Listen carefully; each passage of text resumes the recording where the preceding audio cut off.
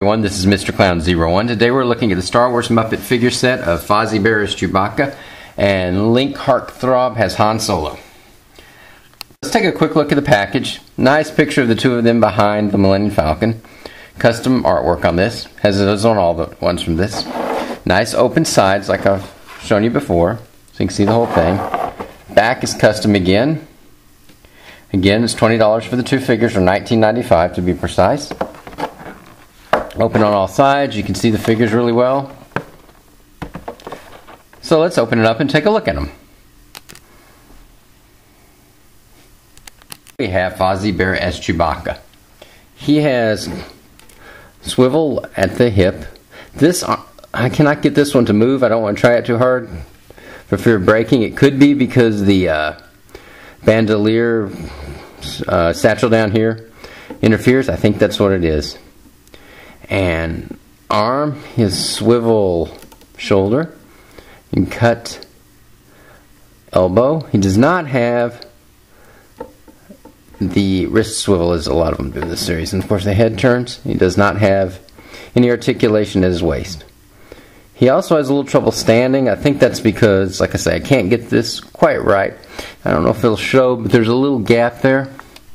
Let's see if I can zoom in. You can see, maybe it'll show up. There's a little gap in here. I think that's why. I don't think the leg was put on quite right. But that's okay. Just give you a quick 360 of Fozzie. And he comes with his weapon right here. So let's see how he holds it.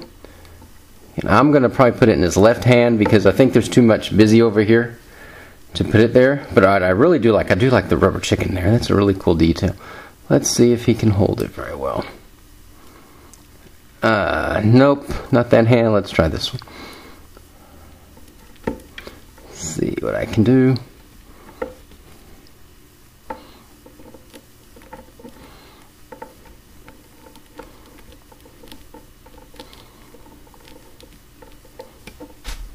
Few minutes of messing with it. I finally got it in his hand. It's very tight. It doesn't really hold it that well, but I still like him. I also was able to get this leg to swivel out, so he stands much better than he did earlier. So there we have Fozzie Bear as Chewbacca. We have Link Hogthrob as Han Solo. I have to admit I'm not familiar with this character. Leave a comment in the show notes on this. I think he's the one who used to be on Pigs in Space on the TV show, but I'm not 100% sure. But let's look at the figure. No leg articulation at all. Okay. He does have waist. It's also got a nice kind of attachment of the holster here. Arm, swivel at the shoulder, cut joint at the wrist, and of course, cut joint at the elbow, of swivel joint at the wrist. And his head swivels. Also, the vest removes. So it's kind of a nice thing if you want to display him a little differently. And he comes with one accessory, and that is the blaster. Which you can he holds it fairly well. It's good and tight.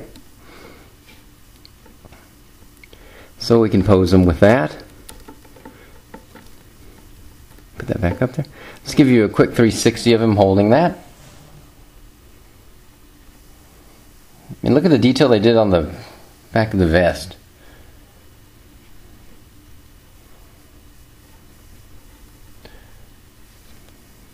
So there we have Link Hogthrob, as Han Solo. The two figures together, and I'll show you some scale comparisons once again. Let's begin with Jedi Mickey, or Luke Skywalker Mickey, more properly. My R2-D2.